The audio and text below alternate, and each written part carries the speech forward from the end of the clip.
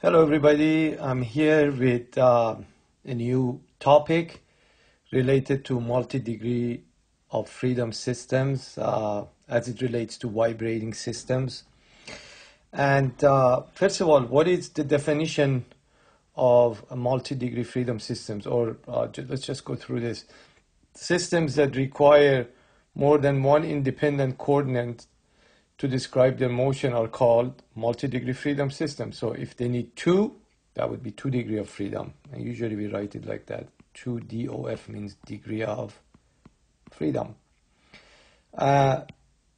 If they need 3, then that would be 3 degree of freedom. So number of degree of freedom system on this next line here, I said, is the minimum number of independent coordinates to specify the position of all its elements.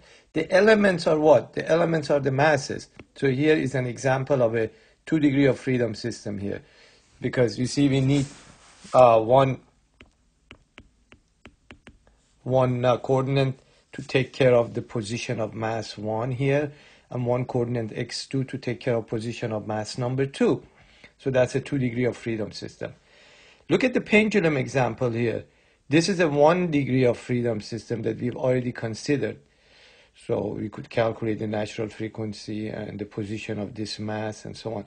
And the coordinate that you need is theta. Remember, here in the example here, x1 and x2 are the coordinates. So that's why we have 2 degree of freedom system. Here 1 degree, theta would take care of it.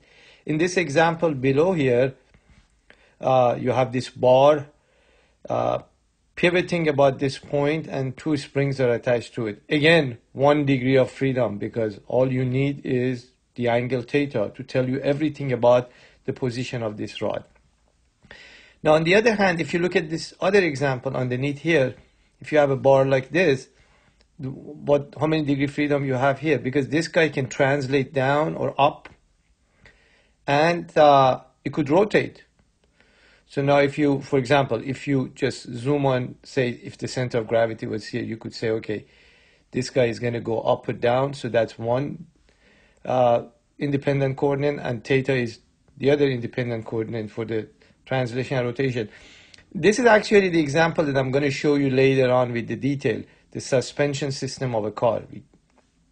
Okay, so that's the 2 degree of freedom system, x and theta, or y and theta. All right, another example of a 2 degree of freedom system is shown here. We have this spring attached to this moving mass, and then attached to it we have this pendulum. Again, one to take care of the position of the mass and one to take care of the rotation of this rod. So x and theta are the 2 independent coordinates. All right, we basically want to concentrate on 2 degree of freedom systems.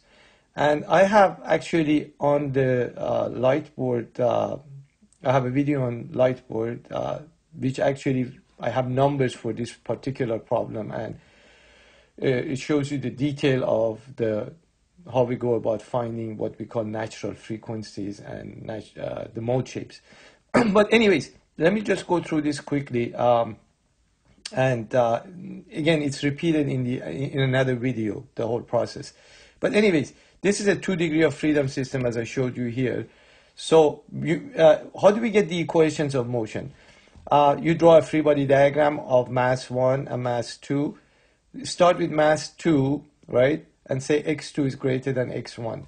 And then if x2 is greater than x1, the force of the spring here, K2, would be the deformation is x2 minus x1. And since x2 is larger, so it's going to be a stretch this way, so the force is going to go the other way. All right, once you figure out that force, then action-reaction, the free body diagram on mass 1 for the force here would be exactly the same force pointing in the different direction, in the opposite direction. And then obviously this guy is a stretch, K1 by x1, so we have Kx1. Write the equation of motion F equal ma. Positive is like that for both masses. Take care of the direction, so this would be a negative for mass 2. This would be a positive for mass 1, and negative for mass 1. So if you look at the way what I've done here, you could figure it out. And then after you clean it up, you get the two coupled differential equations, second order because we have second derivative, and they are homogeneous because the right hand side is 0. So these are system of differential equations. Okay, it's not just one differential equation, and they are coupled. You see, you have both x1 and x2 here, and you have both x1 and x2 here. So you cannot solve them independently. You have to solve them as a system. Okay, let's move on to the next page. Try to wrap this up for you. So I've rewritten the two equations, the system of, remember, system of what? Second order homogeneous, some terminology here, differential equations. System of second order homogeneous differential equations.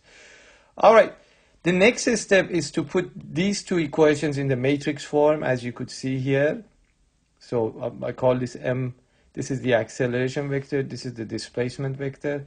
So you could see clearly where these guys come from here. Like this is K1 plus K2. Right here, this is minus K2, and then the same thing, minus K2, and a positive K2. Okay, M is called the mass matrix. K is called the stiffness matrix, right? And both, note that this is important, both M and K matrices are symmetric.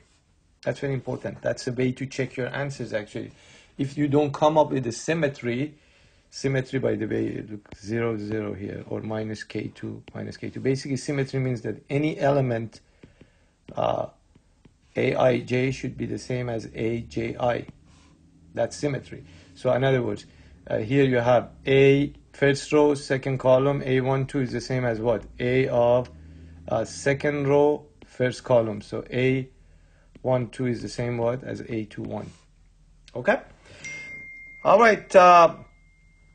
Next, how do we come up with the solution of this system of differential equations? Well, we assume an exponential, which I think somehow I erased this. I don't know why.